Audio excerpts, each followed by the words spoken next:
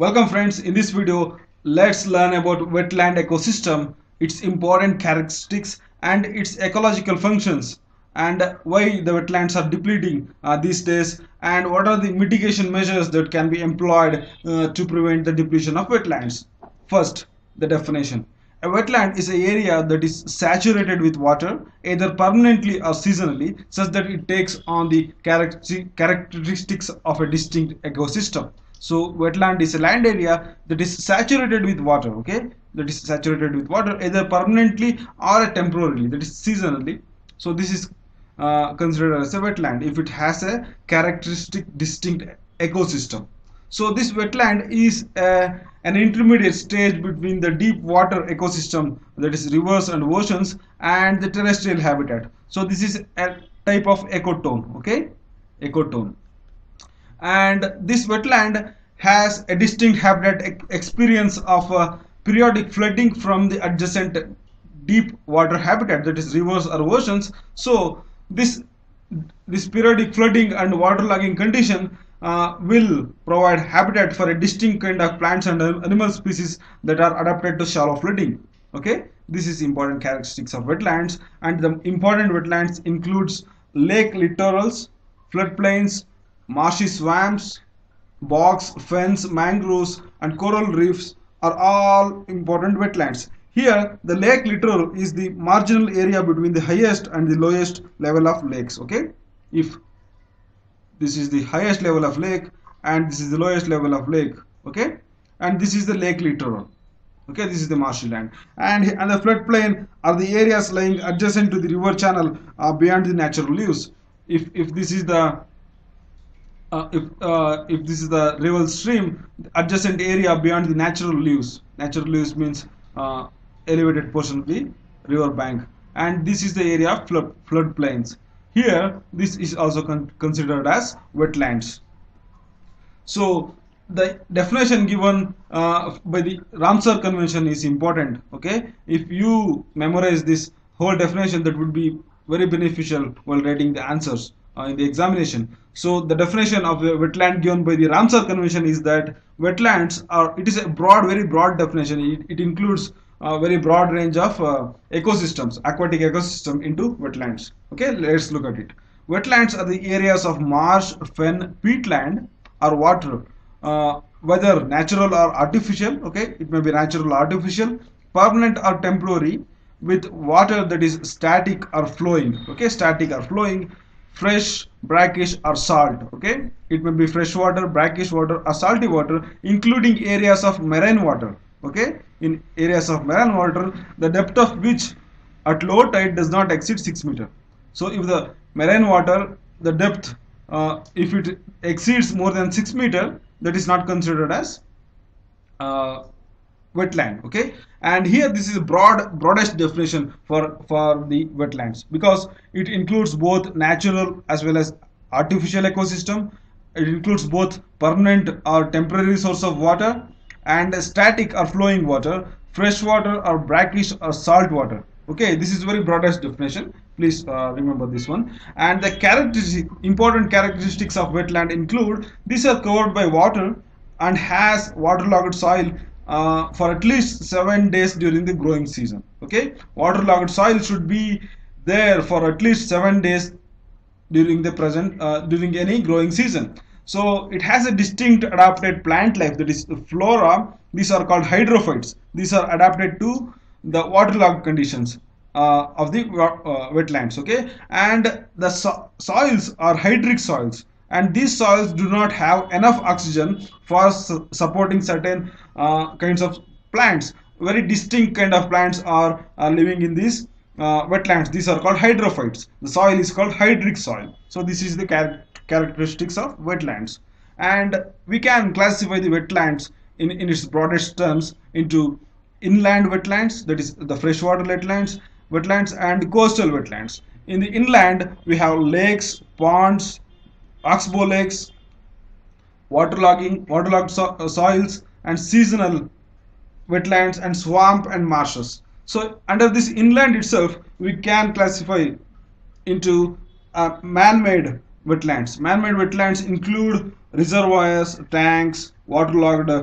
soils like paddy fields, ash pond, and these are all the man-made sources. This is the natural source. Under the coastal wetlands, we have estuaries, okay, lagoon, creek, backwater, bay, coral reef, tidal flat, mangrove, and salt marshes. Here, the important wetlands include the mangroves and the coral reefs. This has a very significant. These have a very significant ecological functions. Under coastland wetland itself, we can classify another classification based on the man-made wetlands here also. So here the salt pans, okay, for the production of salt in the oceanic areas, and aquaculture are also considered as wetlands, which are man-made. So this is the broadest definition of wetlands and classification. And wetland is very important from the ecological point of view because they have various diverse ecological functions. If we lose wetland, it is creating instability and volatility in the ecosystem. Okay, so certain important functions of wetlands include it acts as a habitat for various aquatic flora and fauna. So it supports various aquatic flora, fauna, and birds. Here, most migrating birds come to Indian wetlands for the distinct habitat. Okay, and this is important. And the second function is that it filters the sediments and nutrients from the surface water. Okay, it filters the sediments and nutrients. For example, here, if consider this as a wetland, and this is the water body or river or ocean. Okay, if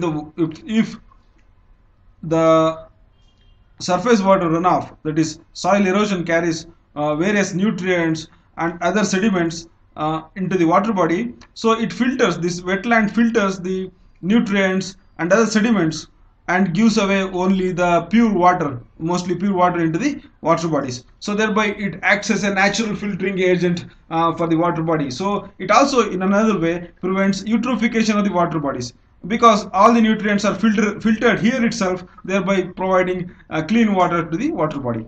And it acts as a nutrient cycling body. Okay, and it also aids in water purification. So this similar philosophy here. And it prevents flood mitigation. We have wetlands called mangroves also in the oceanic areas. Okay, ocean and river basins, and this prevents flood it aids in flood mitigation. If there is a flood, excessive flood, it acts as a barrier for water, and it protects the area behind this wetland. Okay, destruction of mangroves in the India is causing severe flood because it previously it is acting as a barrier, but it has been destroyed in most of the places. So serious flood situation is happening in India. So it helps in maintenance of stream flow.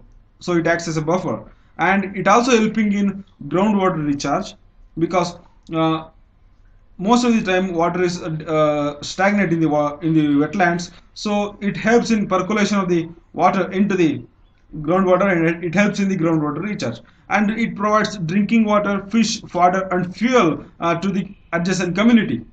Okay, and it also helps in control the rate of runoff in the urban areas, and it acts as a buffer shoreline against the erosion. It acts as a buffer against the erosion in the shoreline. Okay, and it has important function, including it helps in tourism development, recreation, and it acts as a cultural heritage. For example, Chilika Lake, Koleru Lake, Ullar Lake, these are all important tourist attractions. So this is also important function of the wetland, and it also stabilizes the local climate, because the large water body can stabilize the environment fluctuations. Okay, and it provides stable climate to the area that is adjacent to the wetland. So these are all the important functions of the wetlands. So these are very significant. So we have to protect the wetlands which are present in our areas. So this diagrammatical representation will tell you the benefits of wetland. Here it acts as a filtering agent for sediments, pollutants, and nutrients. This is the wetland, and it filters the water and gives the clean water to the water bodies.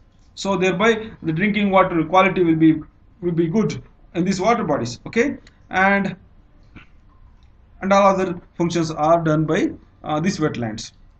So there are various reasons, for various reasons these wetlands are being depleted. Okay, there are various reasons. These include the conversion of land, that is wetland, for agricultural purposes. Okay, because of the encroachment of the wetland for agricultural purposes, these are being depleted. So we should prevent this exercise. And overgrazing of the cattle, and this is also causing for the depletion of the wetlands. And removal of sand from the beds, that is sand mafia here, which is very much prevalent in India. So removal of the sand from the wetlands will destabilize the ecosystem, and then it finally degenerates the wetland itself. So this should be protected in order to protect our ecosystem. And aquaculture, that is artificial culture of the fishes. So for this purpose the wetlands are being destroyed. Okay, and the habitat destruction and deforestation are the obvious examples. And the use of pollution from the agricultural runoff, that is use of pesticides, fungicides in the agriculture, and industrial effluents, these are also contribute to the depletion. And the domestic waste are being dumped in the wetland areas, because these are all already the swampy marshy areas. So these are all the areas no man's land, they can dump anything near the wetlands. So this is one of the reason. And agricultural runoff, industrial effluents are also causing a threat to the wetlands. And climate change is another culprit here. So these are all the reasons for the depletion of wetlands in India. And how do we mitigate the wetland destruction? So we should survey and demarcate the areas important wetlands. So we should protect in the later time. Here the National Wetland Conservation Program of Government of India is doing this work of survey and demarcation and protection of natural regeneration.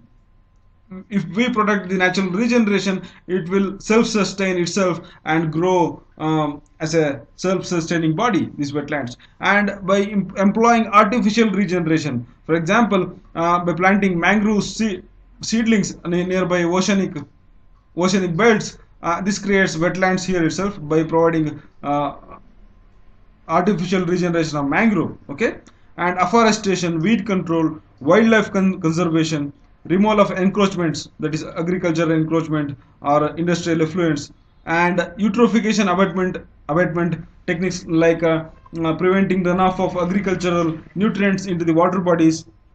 Okay, and use of judicious methods for fertilizer application in the agricultural operation. These are all the important techniques we can mitigate the wetland destruction. So, and also creating environmental awareness is another thing. So every year on the 2nd of February, World Wetland Day is celebrated. Okay, this is celebrated to mark the date of signing of Ramsar Convention, that is Convention on Wetland. Okay, in 2nd February 1971. This Ramsar is situated in Iran. Okay, and Ramsar Convention is a convention to protect wetlands throughout the world. So thanks for watching. For previous videos, click here. It will redirect you to that. Thank you.